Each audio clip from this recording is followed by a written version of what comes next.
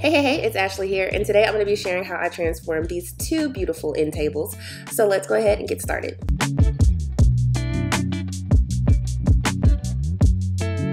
Alright, so the first thing I did was I took this apart and I just started to sand everything down. It was just easier to disassemble this to get into all the areas that I needed to sand down. So there was a lot of sanding going on here. I'm just using my Surf Prep sander to get this done with an 80 grit. All right, so next I just used the brush wheel attachment and I added it to my drill, and then I'm just gonna get into this little this little groove area that I couldn't really get in well, and I'm just using my brush wheel to clean up that space. So next I started to sand everything else. So literally everything got sanded except for the top of the table. So everything below the table and then the little table that it has underneath the bottom did not get sanded, but everything else did. Okay, so next I started working on the tabletop. Now we're back at the regular horizontal screen because the other ones were vertical, and that came from a short that I did. So if you don't follow my shorts channel, you can go over there and follow me over there so that you can see all these projects, because literally I show all the projects over there before I do a full video. Or you can follow me on Instagram or Facebook. Everything's the same. So anyways, I'm now putting this spackle on there.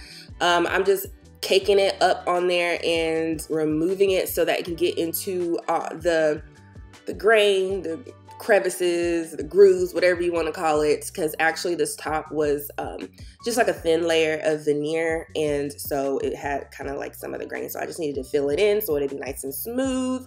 So after I did the top of the table, I did the bottom portion of the table, so the little small table part that I took off from the legs. So I sanded that down too, and then I did the same thing, took the dap, put it on there, and I let it dry. Everything was nice and dry. I went ahead and I sanded off the dap, and that's what it looks like. And now I'm just rolling on the paint. So the paint that I'm using is Fusion, and the color is Algonquin. So I really like this color. The video footage doesn't really give the color its full potential, but in person, this color is amazing. It's a really nice neutral color. So yeah, I'm just going around getting all the areas that is going to be painted. So like I said, that is going to be the top. And so as you can see, I already taped off my sides. So of course it'll be easy for me to just go ahead and roll on that paint on the side.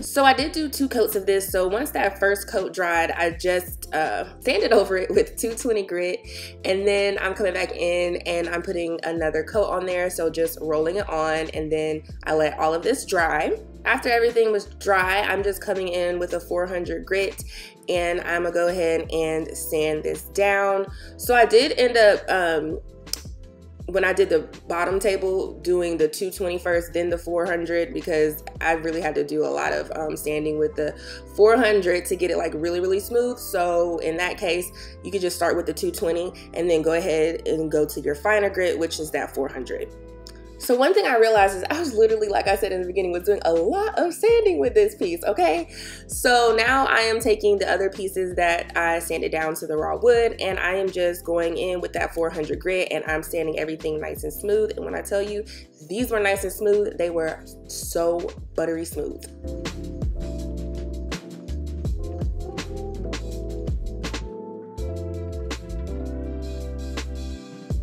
The next thing I did, of course, was I removed my painter's tape. So the painter's tape that I like to use is the sharp lines. So if you don't use, you can also use the other tape. I can't think of the name right now, but it's green. But I use that tape too, the frog tape.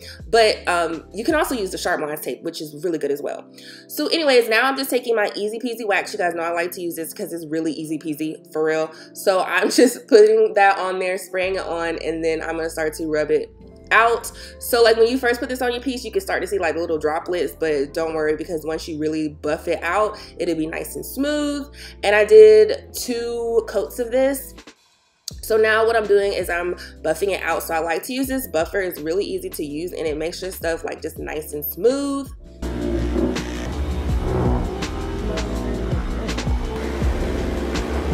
Of course, the next step was going ahead and putting everything back together. So again, if you are taking things apart, you're gonna wanna make sure that you're putting them in like plastic baggies and stuff like that, so you'll know where everything goes. You can also take a picture. If you're doing a video, that's even better because you can go back and see where everything goes. So after that, all I did was I did a second buffing and that was it.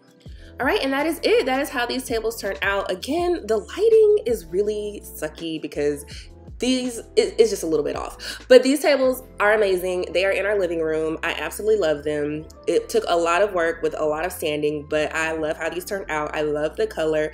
I also did seal the legs with some of that wax as well. But yeah, that was it. I love how these turned out. I hope you guys do too.